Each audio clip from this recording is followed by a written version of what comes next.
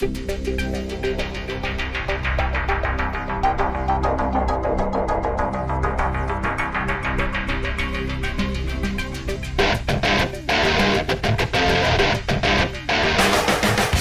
I'm here with my class from Blythe International Summer Program from Toronto, Ontario in Canada, and we're learning about photography. It's a great opportunity for the girls to experience being a part of the media and what goes into an event like this and how photographers act and what they're able to do with their access.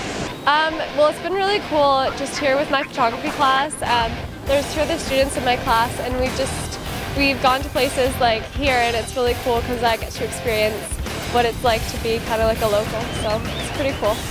It's amazing. It's so much fun. Nicaragua is like the best thing ever, and it's like nothing I've ever done before.